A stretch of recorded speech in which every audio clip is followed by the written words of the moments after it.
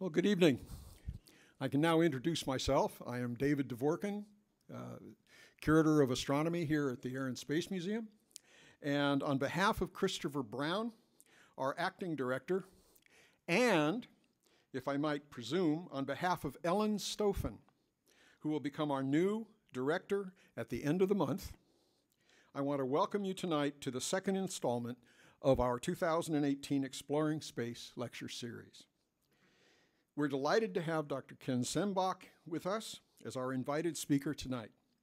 Our program this year, as it has in past years, is sponsored by United Launch Alliance and by Aerojet Rocketdyne.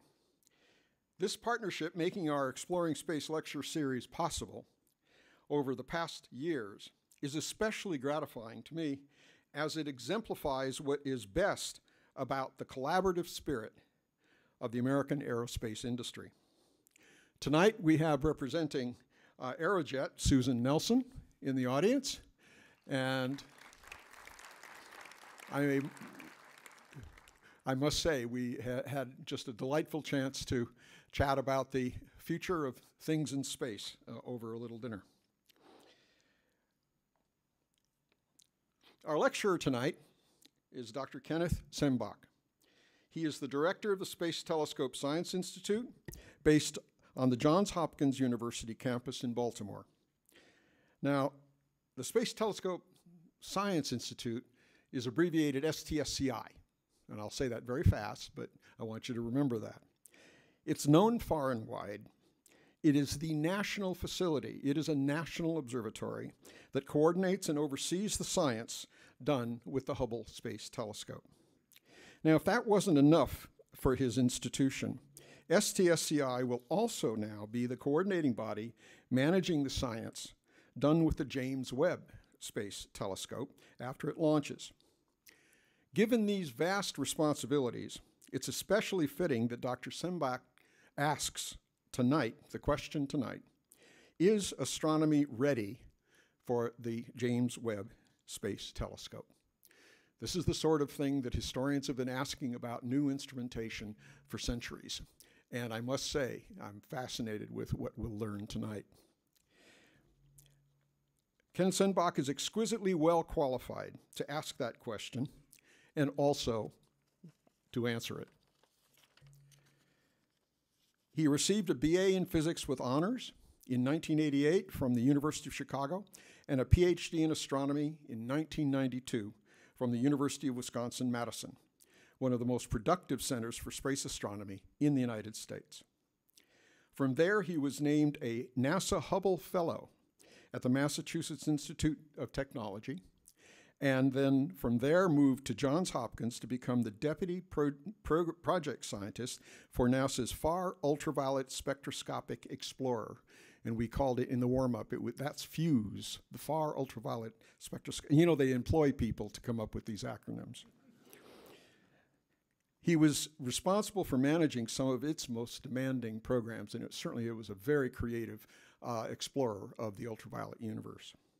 He's been at Johns Hopkins ever since, joining STSCI to take on a wide range of responsibilities, ranging from the scientific, the operational, and the managerial aspects of making Hubble work right, becoming its director in 2015. Dr. Sembach has contributed well over 175 scientific papers in broad areas of modern astrophysics, becoming the recipient of many of astronomy's most visible awards and prizes. He is no doubt destined for more. He has made critical contributions to better understanding the physical properties of the material that lurks between the stars and between the galaxies. He studied how galaxies collide with this intervening material, primordial material, if you like, and from these interactions has come to better understand how the chemical elements in the universe developed over cosmic time. He enjoys assembling and working with teams of talented people, each, of course, universes unto themselves, colliding, to achieve extraordinary results, as well as being an inspiration to young people to become engaged in science, technology, engineering, arts, and mathematics. Now, the question I have in my mind is, are we ready for Ken Sembach?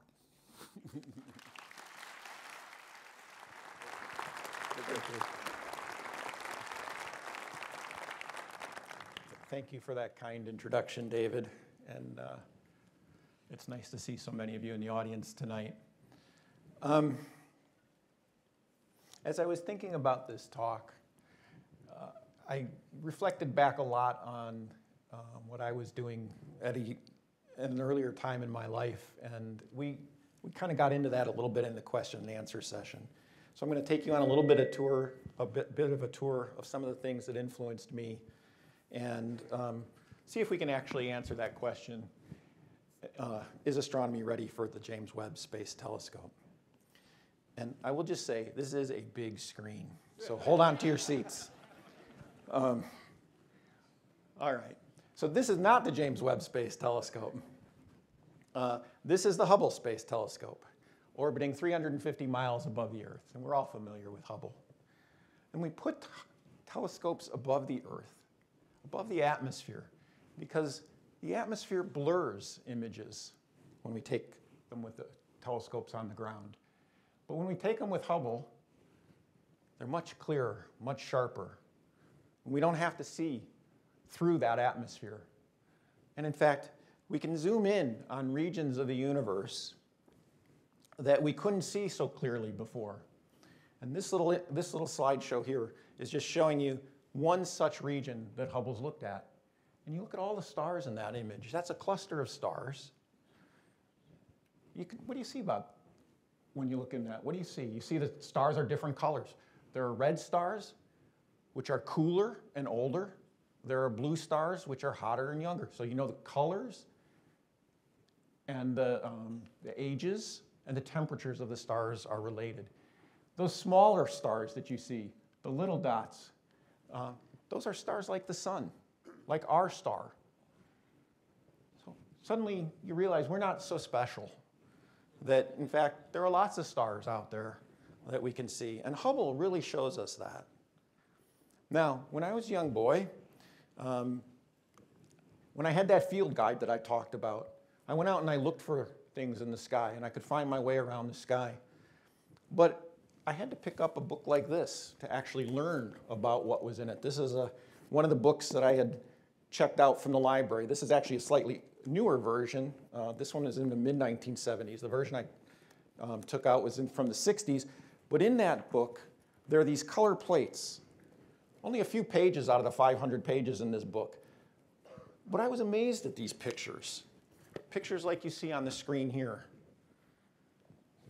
These were the universe for me. These were what I should be seeing. Now we know that today it's possible to produce images that are more colorful than these single color images like were in the book that I just showed you. And when you zoom in on these images, you see that in fact it's like we just saw. There are millions of stars. And this image is about 100,000 stars. It wasn't just stars, though. It was planets. I grew up in the heyday of the space age, the early parts of the space age, when we were sending rockets up with experiments not just to study the moon, but to study the planets in the solar system. Here are a couple of images from that book taken by the Pioneer 11 spacecraft that flew by both Jupiter and Saturn. These were the best images we had of these planets at the time. And here's what they look like with Hubble. And this is another reason for being in space, something that you see here that you don't see every day. You see the aurorae on these two giant planets. These are like the northern lights or the southern lights for these planets. And you see those in ultraviolet light, light that doesn't penetrate the atmosphere. So not only do we want to get above the blurring effects of the atmosphere, you want to see wavelengths of light that you can't actually see from the ground. And as spectacular as these images are, they're nothing compared to some of the images that we're getting back from spacecraft like Juno. This is Jupiter as seen by Juno. You look at this image, it's mind-boggling, the level of detail that's in it, all of the weather that's going on in the outer layers of this giant planet. Or you look at the images of Saturn taken by the Cassini mission when it flew by, before it plunged into the planet last year.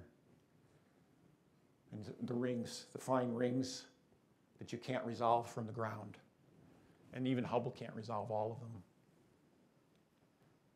And then this image, one of the most amazing images I think I've ever seen. An image that captures all of humanity in just a few pixels. Everything that we've ever known, ever done, all civilization, right there. Looking back. Again, kind of makes you feel small. Don't worry, I've got more of that coming. That's just warm-up. We're just in the solar system. This is just 900 million miles away. We're going to go halfway across the universe here tonight, folks. But no, think about this, the engineering feat that has to occur in order for us to even think about obtaining an image like that.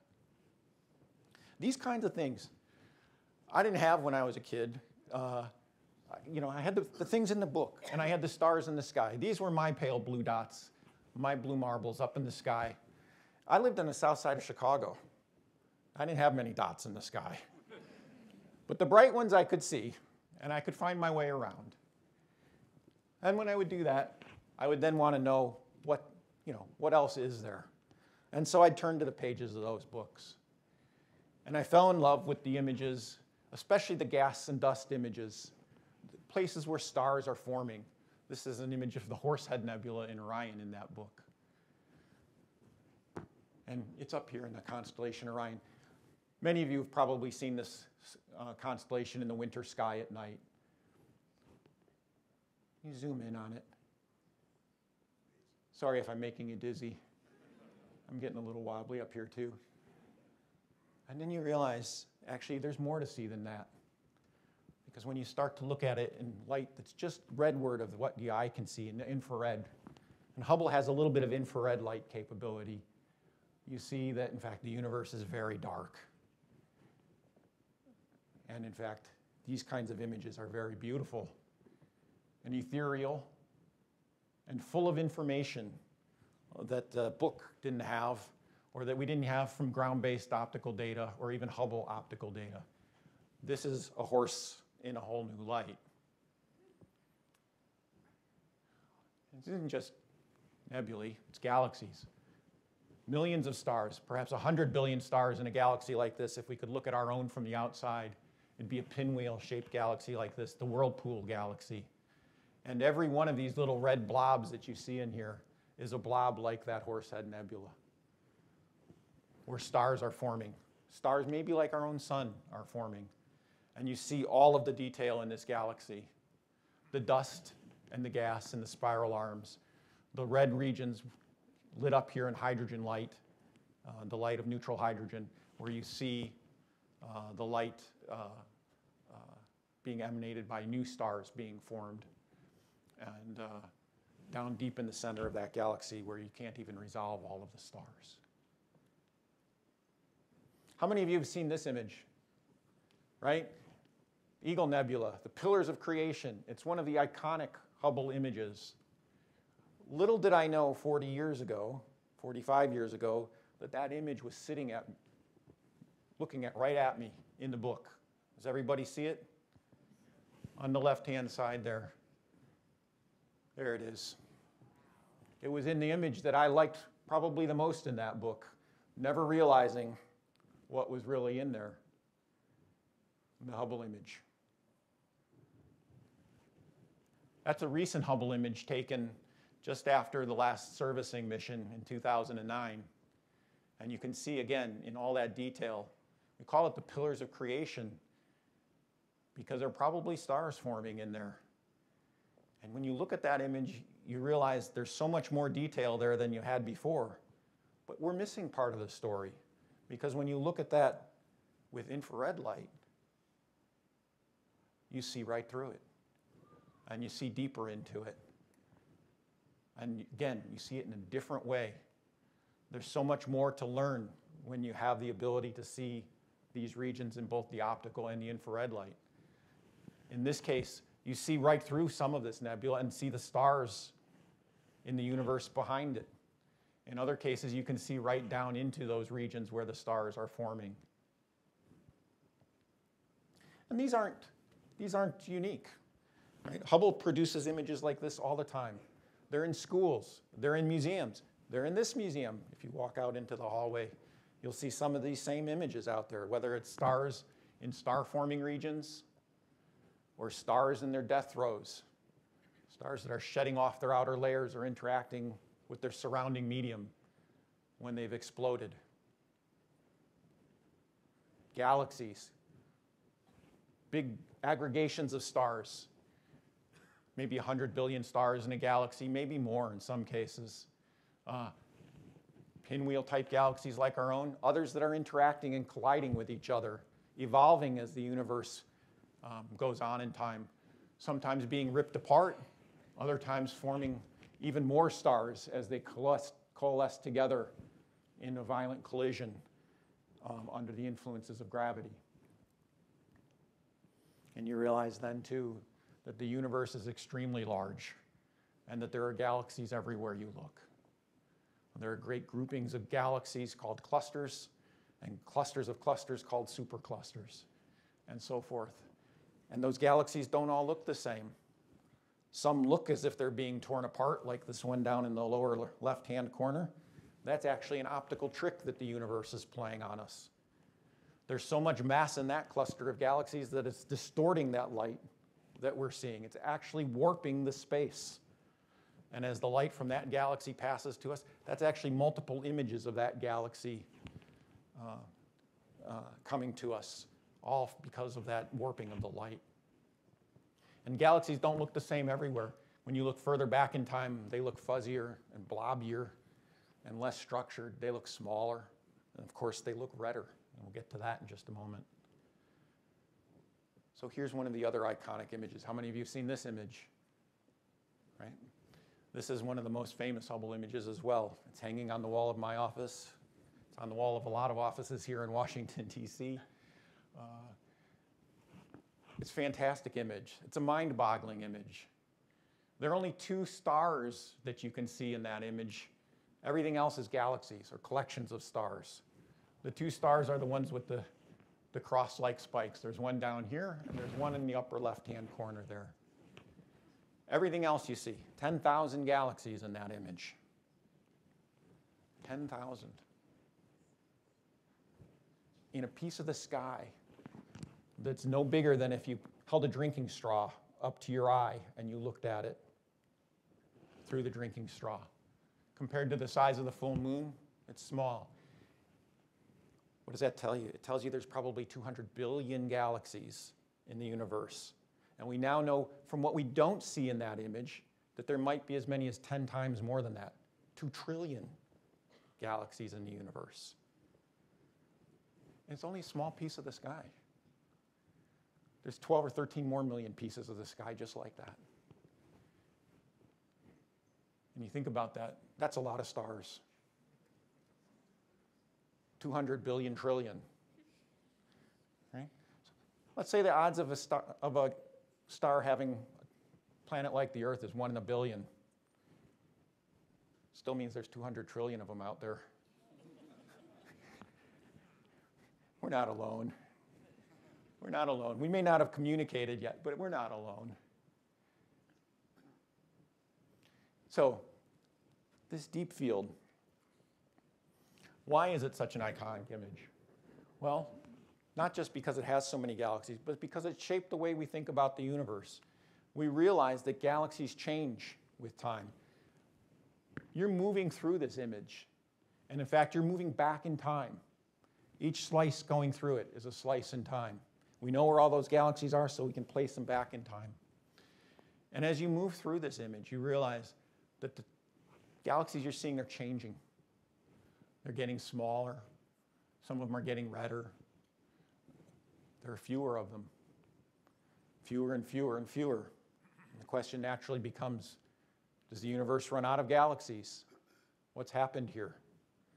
What's beyond what Hubble can see? Is there anything beyond what Hubble can see? And we need a different kind of telescope to see the infrared light of those first galaxies, the galaxies that are beyond Hubble's vision. And why do I say you need an infrared telescope to see that? Well, it turns out that the universe is expanding.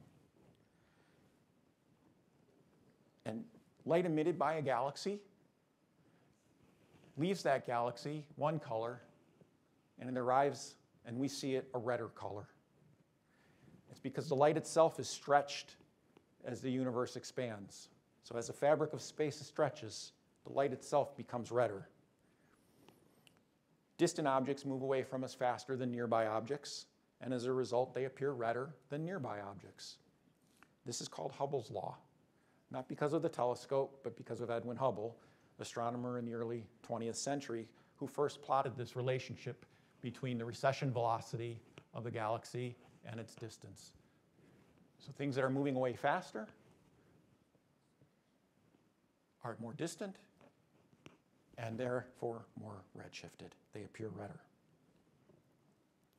Now, electromagnetic spectrum. Hubble sees light like we do with our eyes, visible light. It also sees a little bit of ultraviolet light and a little bit of infrared light. But even a mighty Hubble can't see what's beyond the Hubble Deep Field.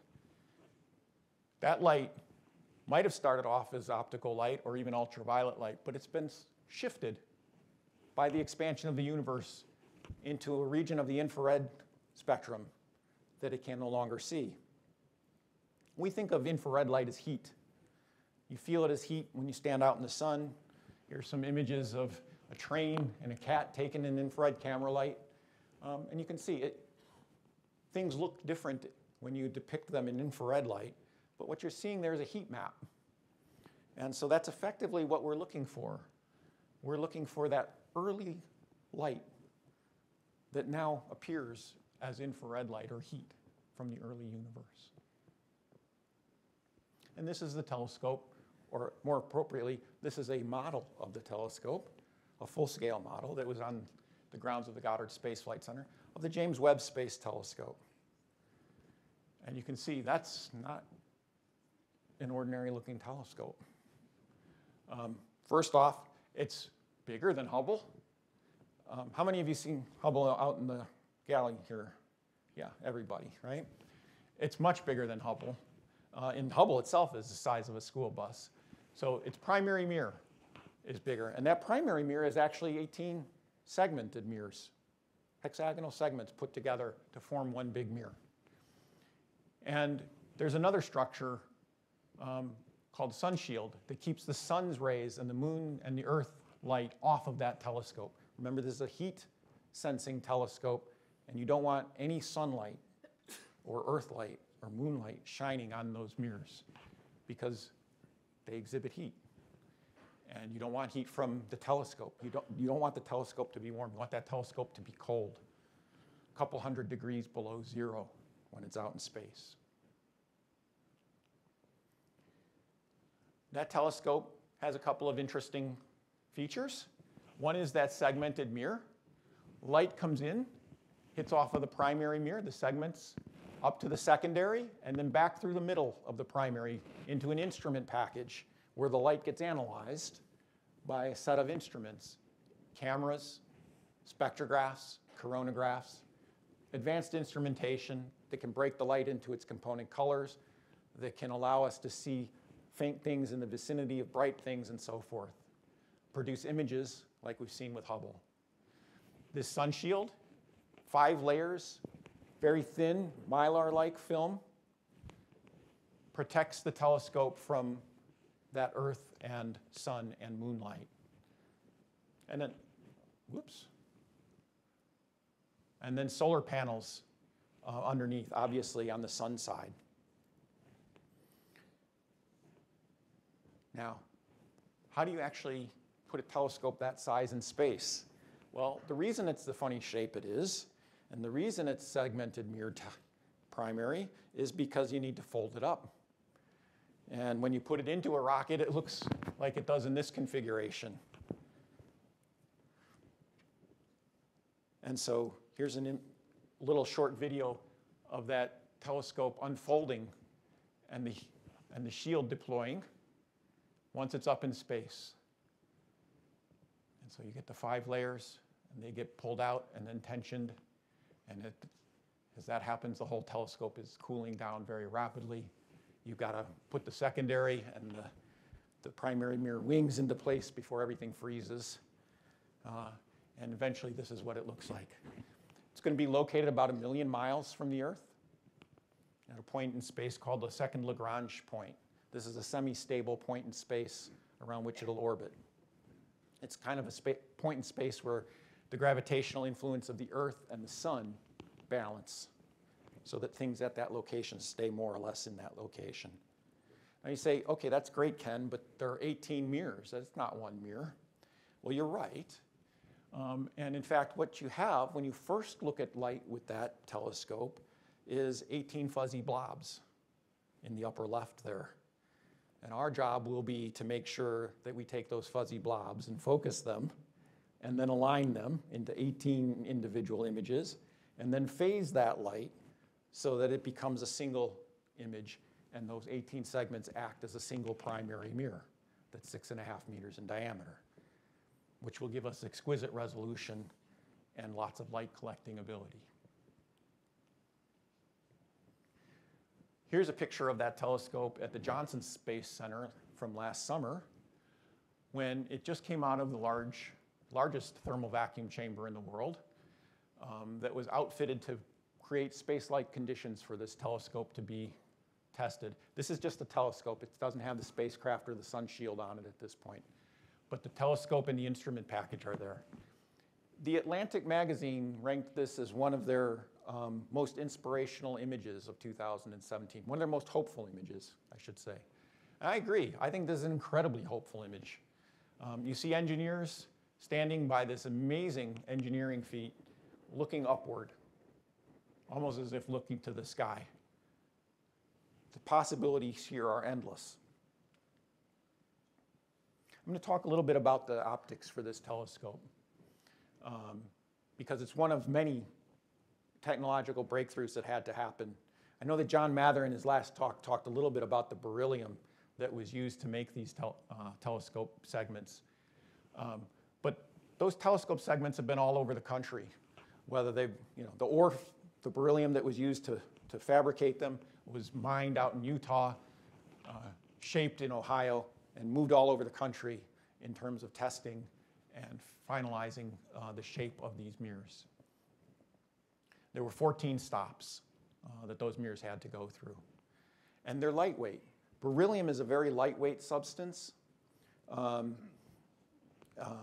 It's a very dangerous substance to work with, but when it's handled properly, it can do amazing things.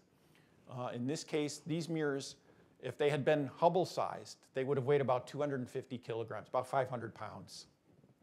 Instead, they weigh about 40. And that's important because launching a mirror like Hubble, this size, hard, really hard, heavy. So the compromise is you build them out of something that's lighter weight and you deploy them. Now, these mirrors are polished so smoothly that if you were to expand one of them to the size of the United States, the average deviation on the surface of that mirror would only be about 3 inches. No Rocky Mountains, no Mississippi River, 3 inches across the entire United States. Amazing. But you know what? That's not the most amazing part of that. That's actually fairly straightforward. The hard part of that is that you're going to take these mirrors and you're going to take them from room temperature down to hundreds of degrees below zero. Well, what happens when you cool something? It changes shape. That's one of the nice properties of beryllium, and the most important property for this telescope. It doesn't change shape that much with temperature changes. Problem is, it still changes. And so these mirrors actually had to be polished at room temperature to the wrong shape so that when they get cooled down, they're the right shape.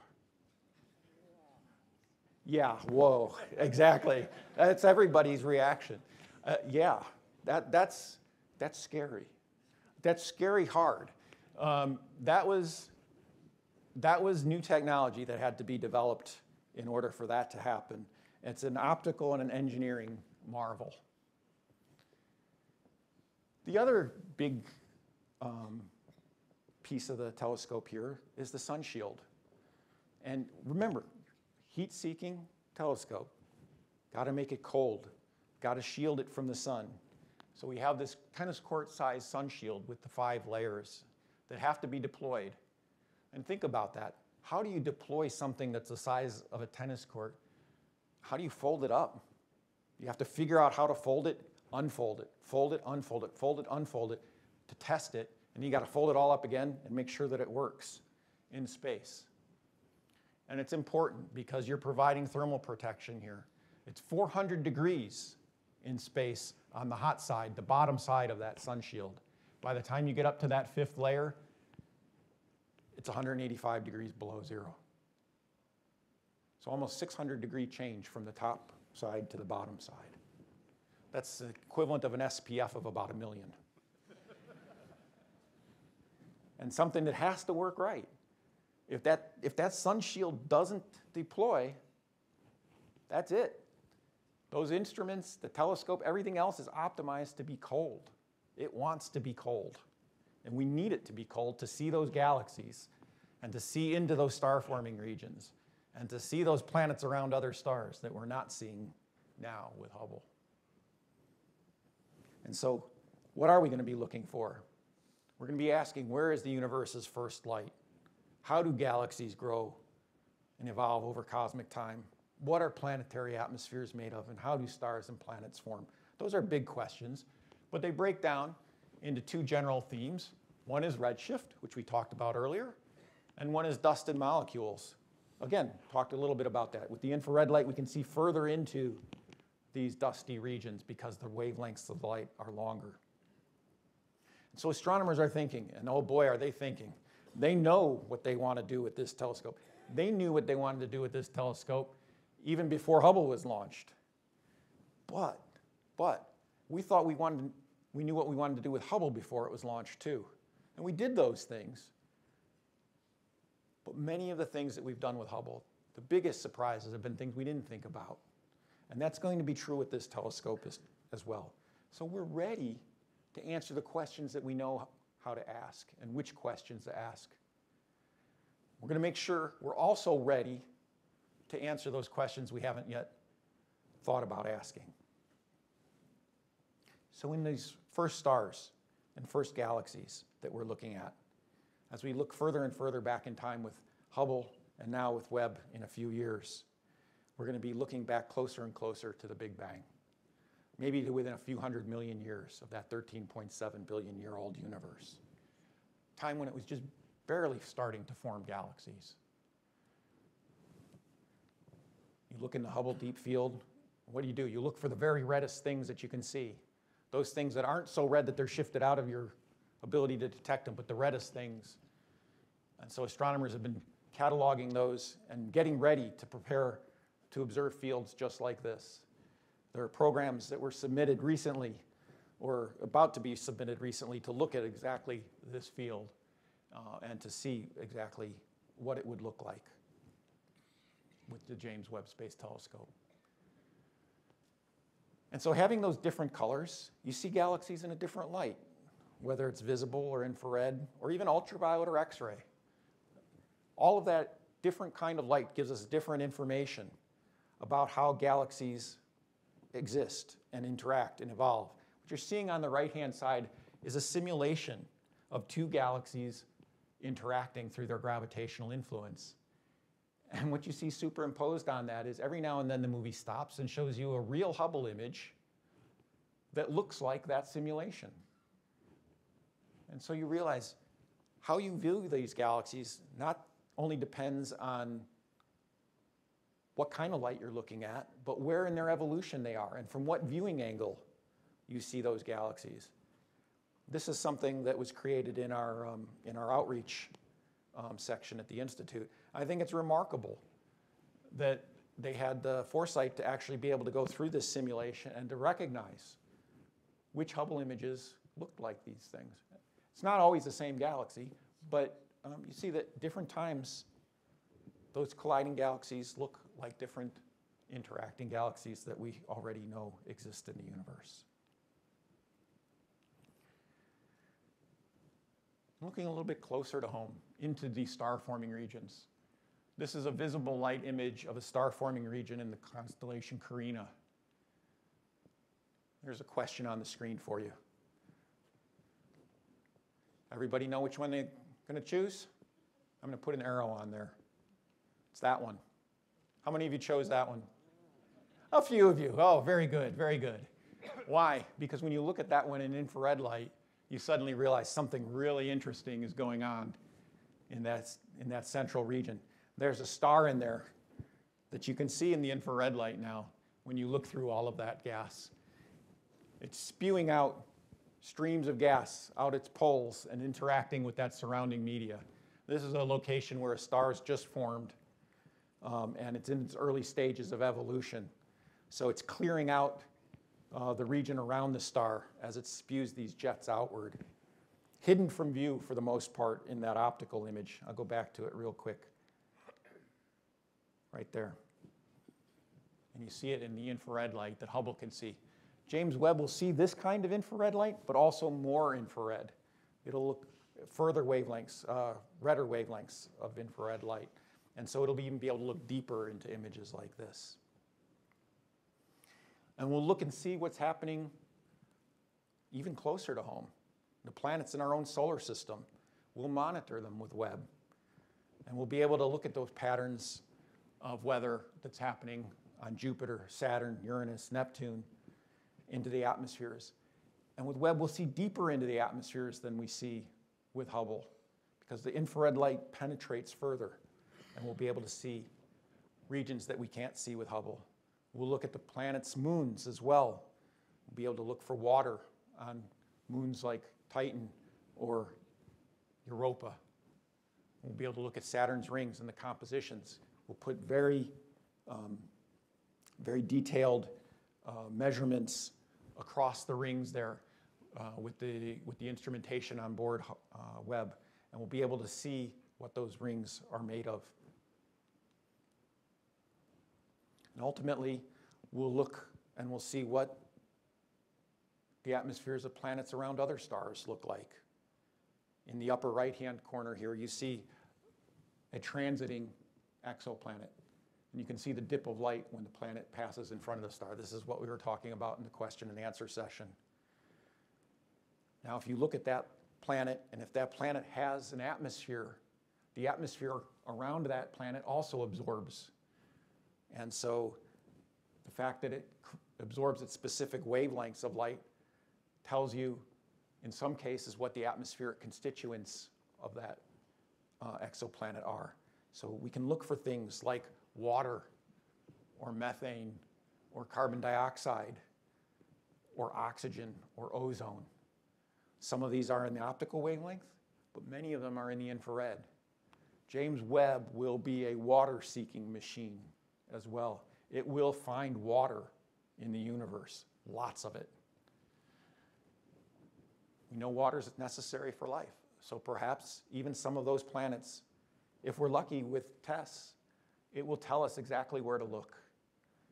And maybe some of those planets we'll actually be able to look at with Webb in this fashion and be able to detect biomarkers like you see up here on the screen.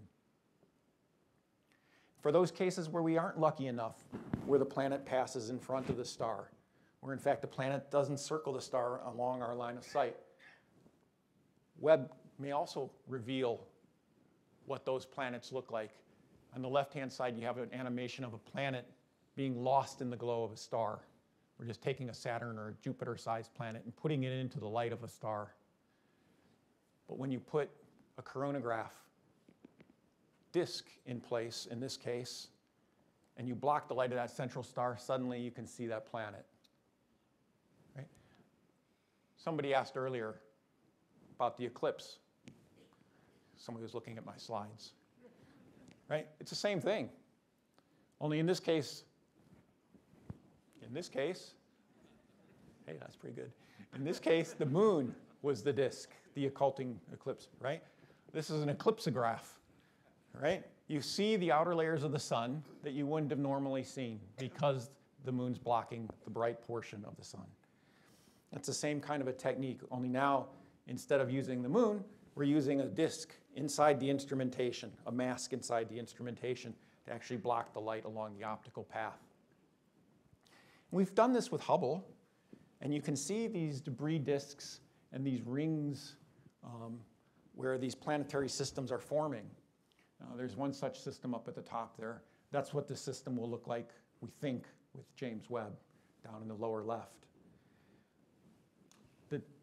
The technique that we're going to be using here for Webb is about 10 to 100 times better than what we can do with Hubble, though. And so we're going to have a lot better information about these debris disks and the kinds of regions where planets might form around these kinds of stars. So this is the story. This is the hidden transformation of the universe, all the way from the Big Bang to life as we know it today. Webb is going to illuminate all of that for us. This is the story of the creation of elements, essentially. It's our story, right? Every one of you, everything in this room was inside of a star or more, right? More times than once, several times. Everything.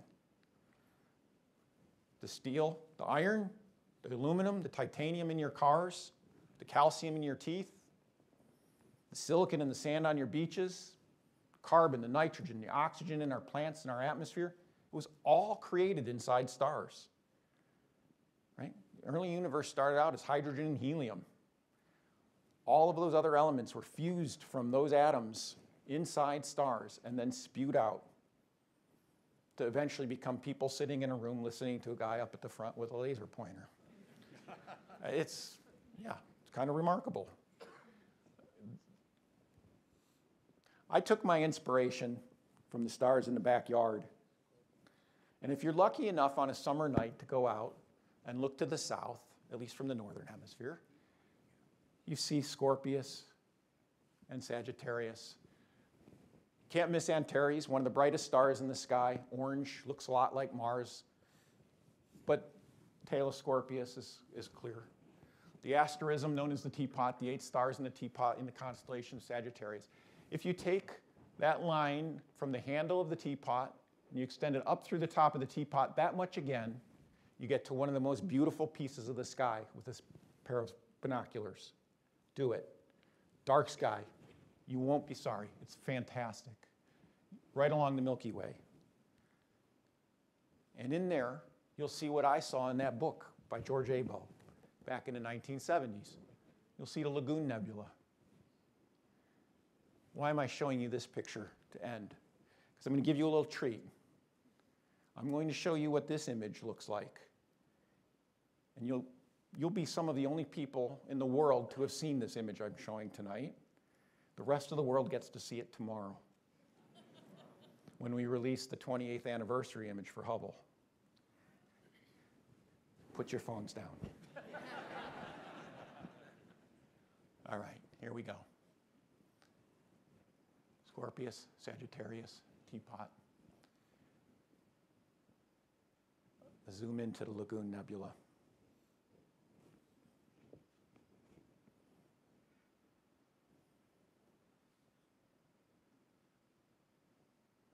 Fade into the Hubble image.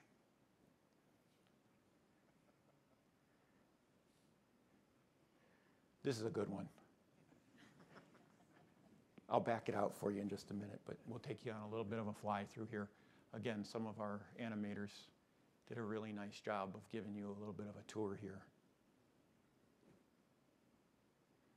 It's a strange image. There's lots happening. There are little blobs of dust and gas with stars embedded.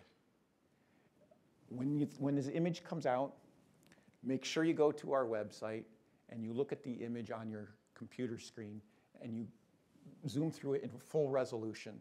Even this screen, my computer doesn't do it for you up on this screen. You'll be amazed. you see stars like this with little bow shocks around them, right? Carving out little regions.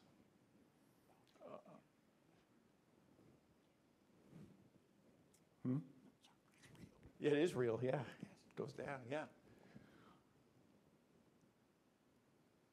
Again, just amazing. So that's a homework exercise for the audience, but I think one that you'll enjoy. And there's a nice release coming out tomorrow with that.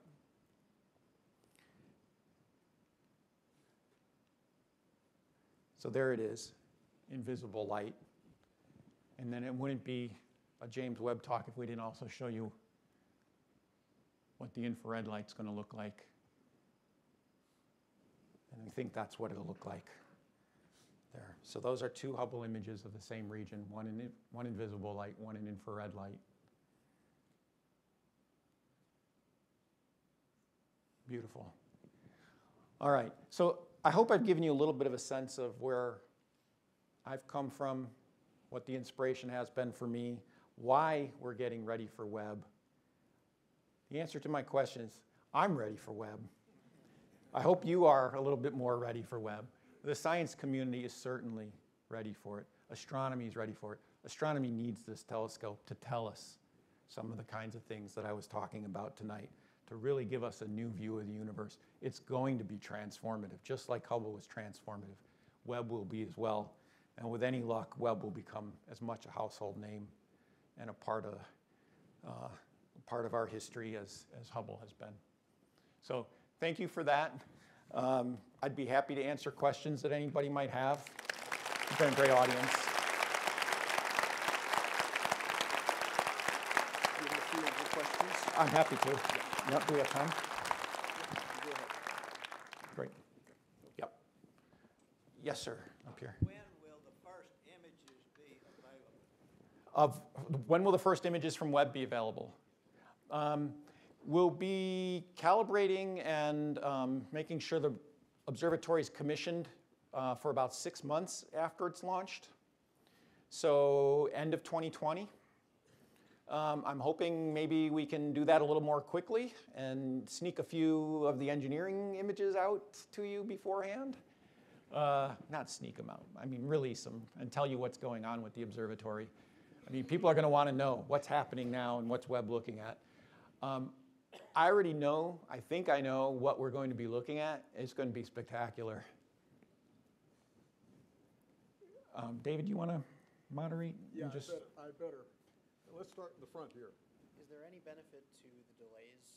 Is there any upside to that? Question is, are there any benefits or upsides to the delay? And the answer is yes.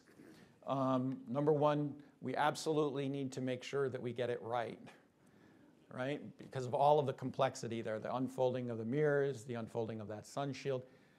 Unlike Hubble, Webb is not meant to be serviced and repaired in space. So we get one shot at it, and it's going 1 million miles away. So we want to make sure that it works. The second answer to your question is, yes, it helps us prepare. There's still a lot of work we can do on the ground, getting the pipelines and the techniques that we're going to be using to analyze the data and to getting the science community ready to use that data on day one, which we can take advantage of. If I could just add, although this isn't working because I can't figure it out, one of the most important lessons learned with Hubble, I think you have pretty much overcome with Webb, and that is all-up testing. Yeah. It just takes time. Yeah. Over here on the white. Yeah. You mentioned the gas giant atmospheres. What are your plans for comets, asteroids, and inner solar system planets? So the question is, I mentioned gas giants and outer planets with Webb. What are the plans for comets and inner solar system, asteroids, and so on? Webb's able to see objects at the orbit of Mars or further. So It will be looking at some of those things. We'll certainly look at comets. Probably not as close as some of them come to the sun as we have been able to look at with other telescopes, but there are other telescopes up there that we're able to do that with. But yeah, absolutely. We'll be looking at Kuiper belt objects as well, things that are much further away. Solar system's fair game. Yeah. In the pink. In the pink. Okay. I haven't heard anybody mention the software that's needed for this. Surely there's millions of lines of code. Yes, there are millions of lines of code. The question is, what is there a question, or you want to just know a little more about the software? Yes. What are some of the issues that you're dealing with? Right. So some of Are you still using DOS? No. Got rid of it last week. Oh, good. Good. The question is, what are we doing about all of the software that's needed?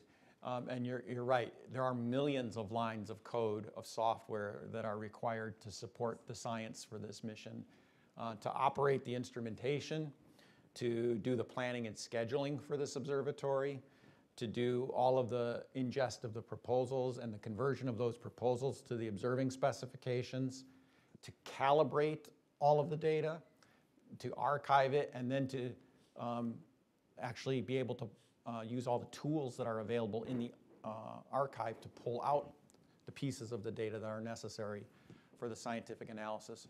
So that's one of the things that we work very hard on at the Institute, and it's one of our main responsibilities, making sure that whole ground system is ready.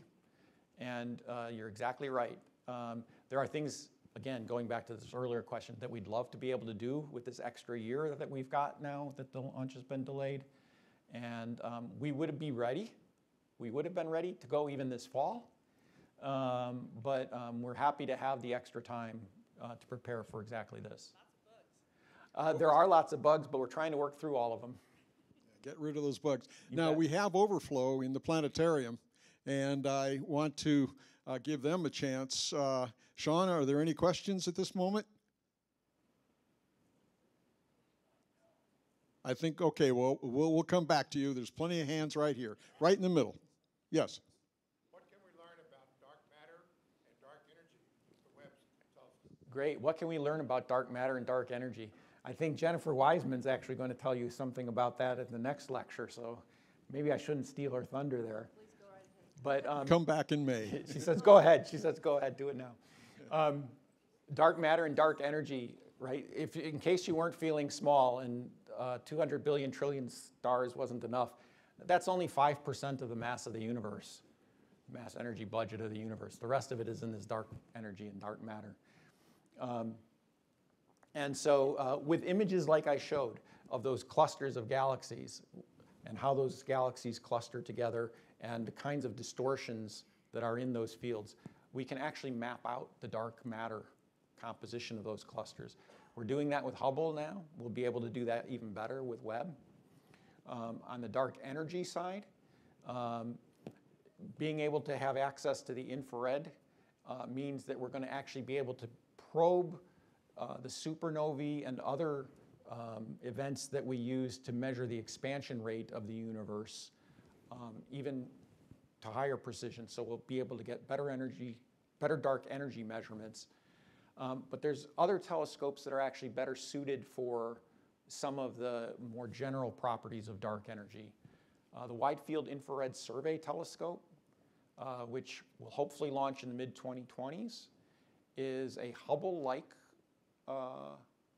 mirror donated from the National Reconnaissance Office that NASA is planning to repurpose to look at the universe. And in that case, you get a Hubble-like image that's 100 times the field of view of Hubble. So in just 10 weeks, you could survey as much of the universe with that telescope as we've done with Hubble over the last 28 years. And that will actually revolutionize what we know about dark energy. Okay, I'm looking for a demographically different kind of spread there. Okay, right back there in the dark sweater, yeah, with the stripes. So, just like Webb was being already planned before Hubble was launched, so what are you thinking about that you want to be able to do in 25 years that Oh, I love that question. What are we thinking about now that we want to do 25 years from now? You know what I want 25 years from now? I want a 15-meter version of Hubble. No, I'm serious about that, because then we actually will be able to take pictures of Earths around other stars, right? And we actually will be able to survey hundreds of Earth-like planets around other stars. And then we'll really know whether or not Earth is unique. With a telescope like that, you can resolve everything in the universe to about 300 light years, which means that those big star-forming regions, no matter where they are in the universe, you can resolve to that level. So imagine the kind of exquisite detail that you would see there. Again, that's going really deep, and that gets to the heart of this tracing of the chemical elements from the beginning of time to now. That telescope is really going to do that. Webb will give us a really good enticement for that, but that telescope is going to be needed.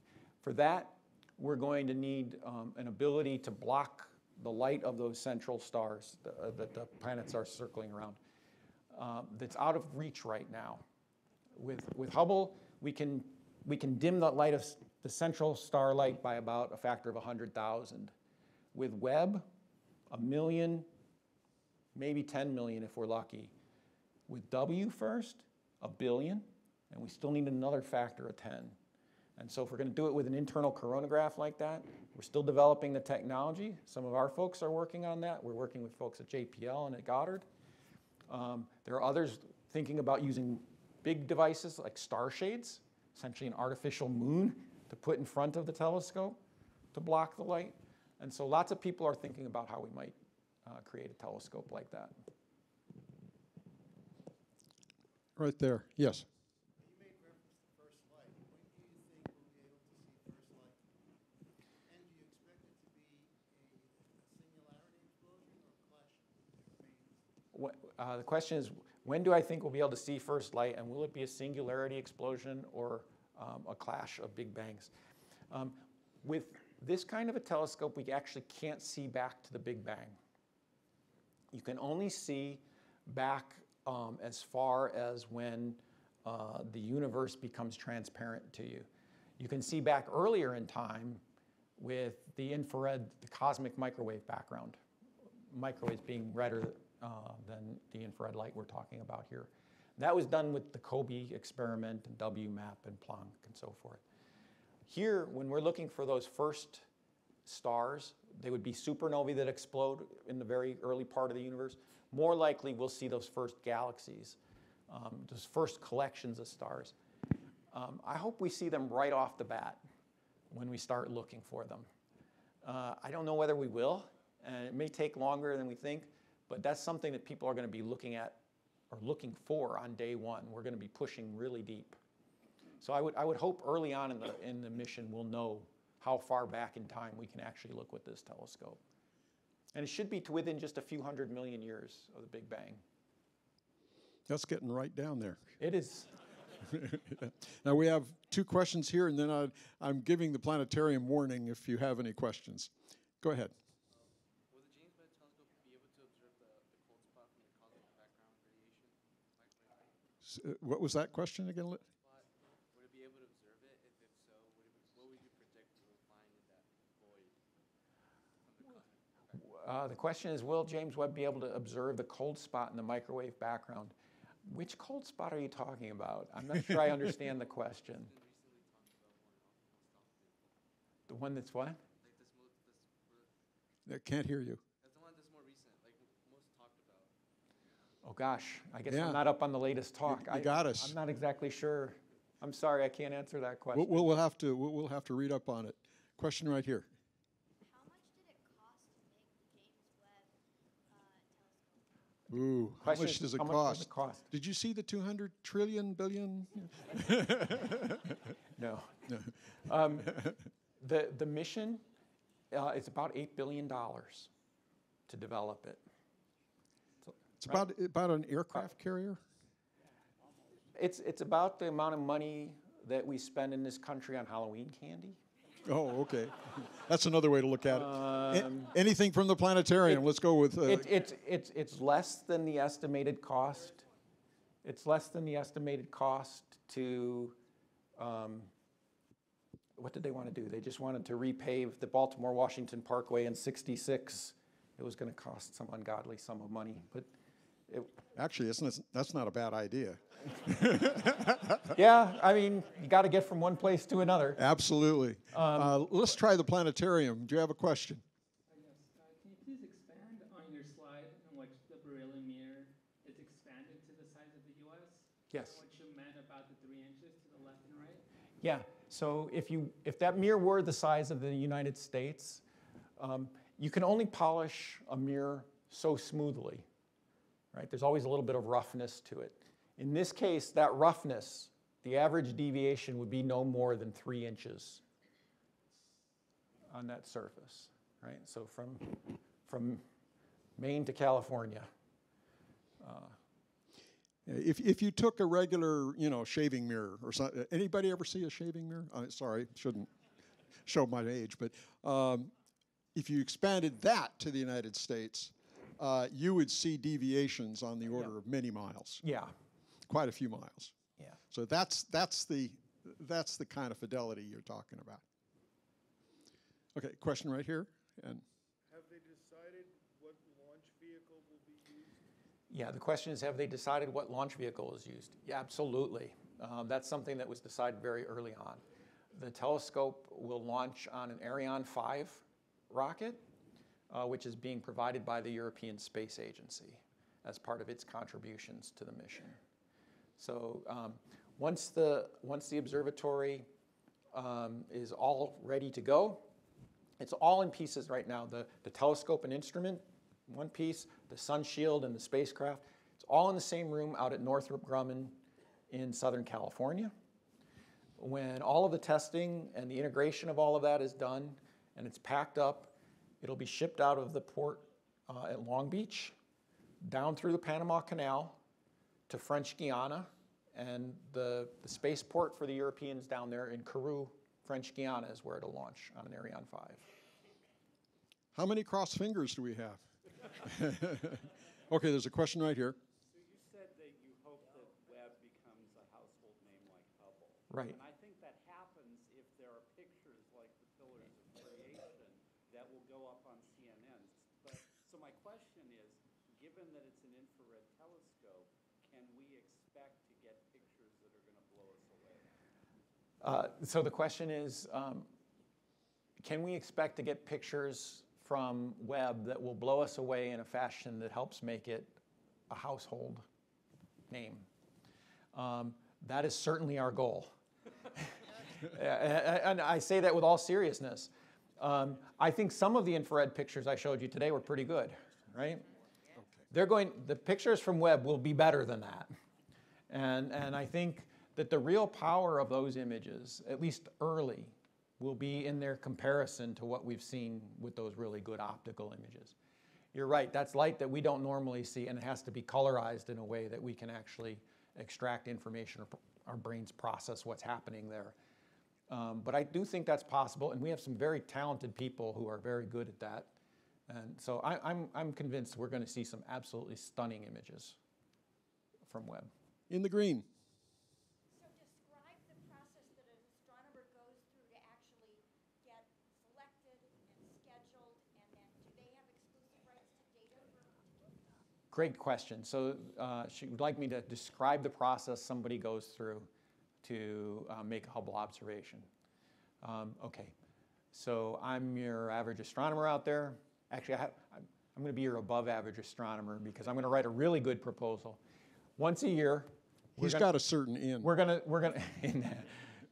once a year we put out a call for proposals to the science community, and they respond by writing proposals that are judged on their scientific merit by their peers. So we bring about 150 astronomers in from around the world to the Space Telescope Science Institute, and we review, typically in a given year for Hubble, we review about 1,200 proposals over a week period or so.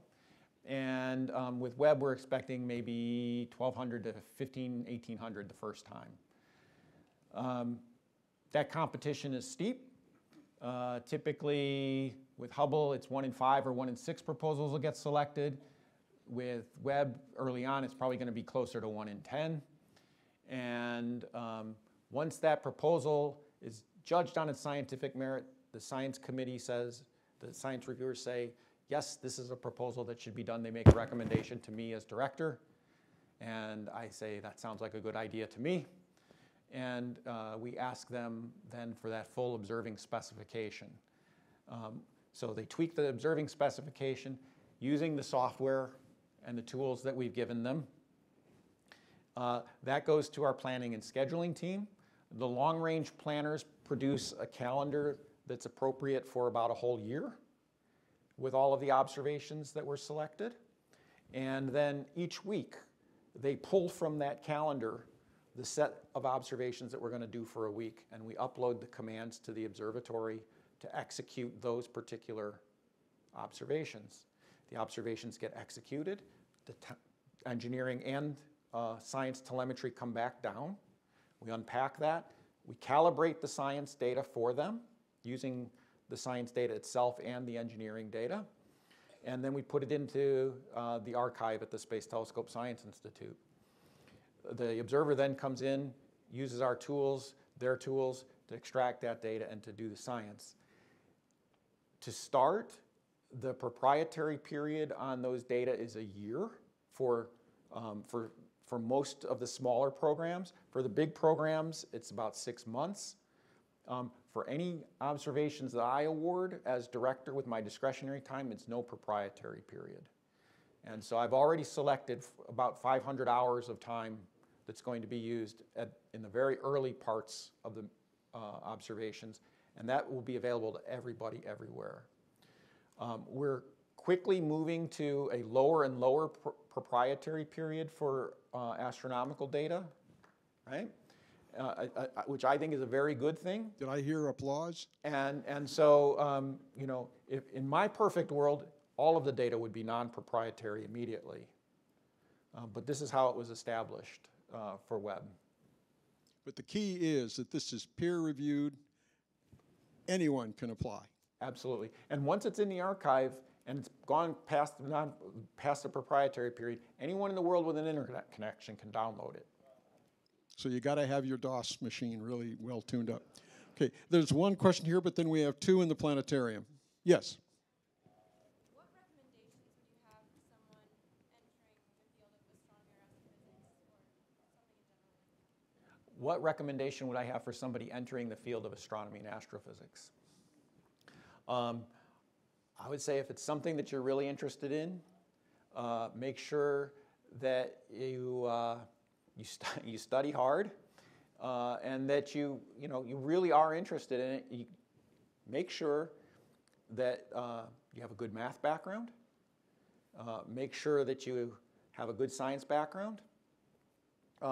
Make sure that you go to a school where you can interact with your professors and others and really begin projects in the field early. You know, I was lucky. I was able to actually do some hands-on projects in those laboratories that I was talking about. That makes a big impact. A lot more fun, too. And yeah, a lot more fun. And hey, you may even earn a few bucks over the summer doing it, which is great.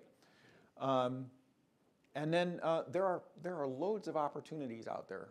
So I'd say if you're interested, go for it. There's also lots of internships and summer programs that you can take part in at the government centers, at Goddard, at JPL, within industry. Companies like Northrop Grumman sponsor lots of interns. We at the Institute typically have a summer intern program as well. You can find out information about that on our website. I guess I would just say be curious and be persistent. And we've got explainers who are learning astronomy by showing our telescope and how to use it to the public. So we have those kinds of programs as well, but that's just a selfless plug. Now, few questions from the planetarium, and then, by the way, the observatory is open. It's clear, and have a look. I'm not sure what they're looking at. Maybe I don't know what, but. Can I just follow up one more Sure. quick question, comment on that last question? There are many ways to participate in programs like this that don't require you to be an astronomer like me. There are thousands of people across the country whose skills and talents are necessary not just to build this machine, but to make its results available to the world. Like I said earlier, educators, graphic artists, business resource people, IT people. All of these have to, pardon? Number crunchers. Number crunchers. Yeah, people who actually enjoy working with numbers. All of these people have to, a lot of us do. I do math problems to put myself to sleep at night. It drives my wife crazy, but I do. Probably too much information. Should we switch to the planetarium? Yeah, let's go to the planetarium. Okay. Anyway, the upside of that is there are lots of ways that you can participate, and we need lots of different kinds of talents to make these kinds of big projects possible. Exactly. Planetarium. Questions? Hi. My question is, how could we be more intentional in taking advantage of gravitational lensing to extend the effective range of our space instruments? Wow, what a great question. For the questioner, have you heard of the frontier fields? No. No, okay. Hubble recently did a program called the Frontier Fields where we do just that. We use gravitational lensing, which is a phenomenon by which you've got a mass in space and it warps the space around it, right? This is something that Albert Einstein predicted. You put a mass into space and it warps the space-time around it to continue. And what happens is that mass actually acts as a lens. So an object behind that mass, when viewed from your side, the light comes around that mass, it gets bent, and it gets magnified. It might get distorted, but it also gets magnified. And so that's called gravitational lensing. And so the light looks different than it would look if the lens weren't there, if that mass weren't there. Well, we've used that technique recently with Hubble in a program called the Frontier Fields to actually look deeper into space than we can look just normally in a field like the deep field. And by using that cosmic lens, it's like putting a big telescope out there, using the universe as a telescope, using that cluster as a telescope to magnify that light. And some of the most distant objects we've seen in the universe are a result of that. The fact that that light has been lensed and magnified on its way to us. If that lens weren't there, we wouldn't have seen those galaxies with Hubble, right? So we're going to definitely exploit that with Webb as well. And in fact, that's probably our best way of probing the very most distant objects, by getting that boost in amplification, that little bit of extra oomph beyond what we would just get with the mirror itself. That's real science fiction in my mind. Boy, that's incredible. One more question from the planetarium, and then we'll have to close up. Hi, I'm here with a couple students from the George Washington University, and we're doing research on space debris, how it affects astronomical instruments. So to that end, what type of hardening or maneuver measures has the James Webb been equipped with to account for space debris? Oh, that's a good question. We're not too worried about space debris with James Webb. Let us know if you know something we don't know. There's not too much junk out there, is what you're saying? Out at L2, there's not too much junk, actually. It's actually a fairly clean region relative to, say, lower Earth orbit, where there's lots of junk floating around. And a lot of that's man-made debris, obviously. We've already messed up lower Earth orbit. Yeah. With Webb, we probably will not have to take much in the way of defensive action for debris. One of the reasons that we've got a 5-layer sun shield is that we expect there will occasionally be micrometeorites or something that come through those layers. And the fact that there's 5 layers means that it's going to be penetrating those layers on an angle. And so the chance of it coming through in a way that allows light to eventually pass through to hit the mirror is probably pretty small. All of those calculations have been worked, and I've been assured that we don't have to worry about that. If you look at an observatory like Hubble, Hubble's mirror, even though we've been pointing at the sky now for 28 years, the mirror quality is almost as good. It's indistinguishable from when it was launched. And so in that respect, you know, the micrometeorite damage isn't too bad. On the other hand, if you look at one of Hubble's transmitters, there's a hole this size in it, and that was a close call for the observatory. So it can happen. But out at L2, it's a lot cleaner than it is in low Earth orbit. So we should be pretty good there. Yeah, another good reason for being there. Okay, well, I want to thank everybody. We're a good bit over our time. The observatory is open. I want to invite you back in May when Jennifer Wiseman will explore the other 95% of the universe that we ignored today. Thank you so much.